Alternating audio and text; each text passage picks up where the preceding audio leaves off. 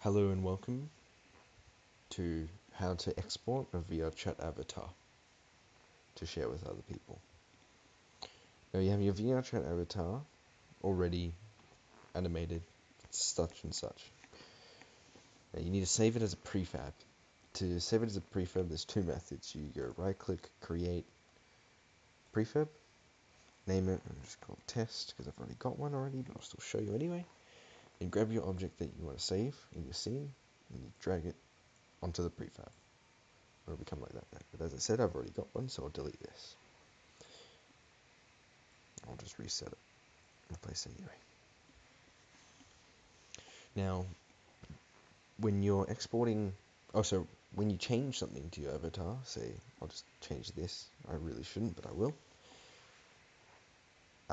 it won't update here at all, it'll only stay in this. So what you need to do is you need to hit apply.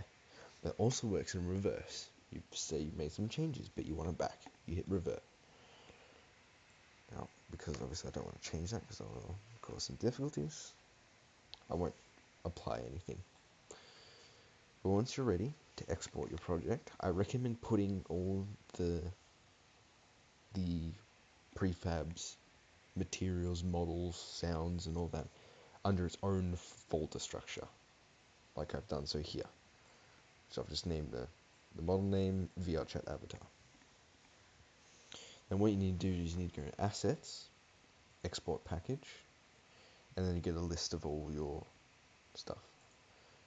And then what I recommend is I hit None, and then select the folder of where all your prefabs, models, materials, etc.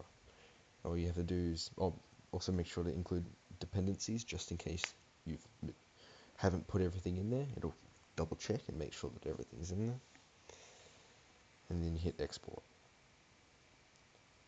Obviously I'll just put it in here. So I'll just go test one and then hit OK. And what you do is you then upload that to a website such as this forum that I'm posting this on, VRChat Exchange, where people can download it and then import it into their game.